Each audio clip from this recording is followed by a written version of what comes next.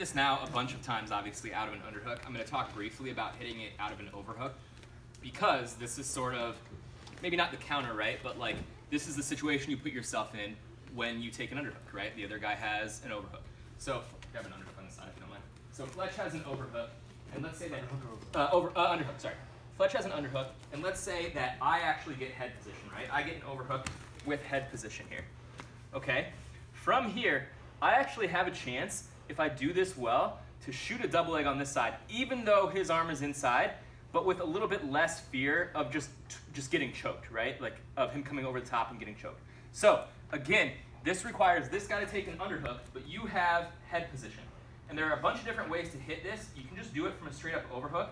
What I usually do is I'll take the overhook, I'll start to shift his head away, right? I have head position, I start to shift it away, and I'll come down over top.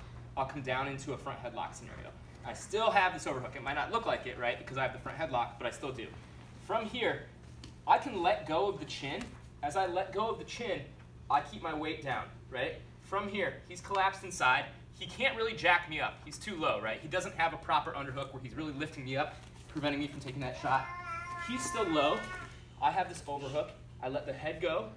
From here, I stay low. I'm gonna blast through, but then I'm gonna shift my legs around. So I don't need to go to my knee on this one if I don't want to. I can, but I'm just gonna go in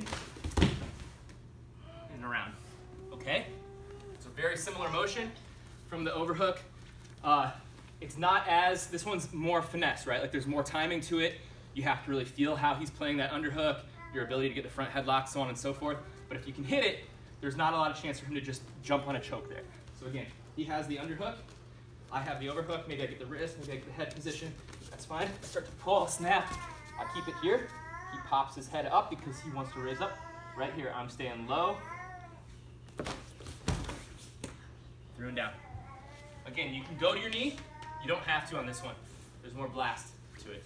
You're more timing it as he comes up. Any questions on that one? Or anything to add? Okay. What's up? So is part of the concept that you want to keep his arm trapped as you're taking the shot? Like. Yes, exactly. Yeah, it's staying inside. And actually, let me talk briefly about how I'm getting this front headlock, just so we don't gloss over that. Again, I said I have head position, right? I'm going to push away. So I'm just basically framing. I'm replacing my head, right, with my hand. I start to push away. If he wants to hang out up here, that's fine. I have foot sweeps. I have all kinds of stuff, right? This is more, yeah, he's down in a stance. I start to push away. I come over top. As I come over top, notice my body comes out front. Because if I just come over top here, I'll just take a single, right? So, as I come over top, I come out front. I still have this overhook. He lifts up. Right through it. Any questions on that? Remember, I'm not reaching up to grab that front headlock. I'm covering with my body. It's a snap down, not a reach up.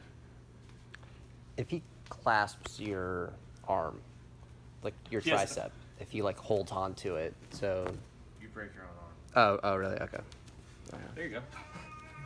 Any other questions? You Americana yourself. Oh, okay. So you don't want to do that. All right.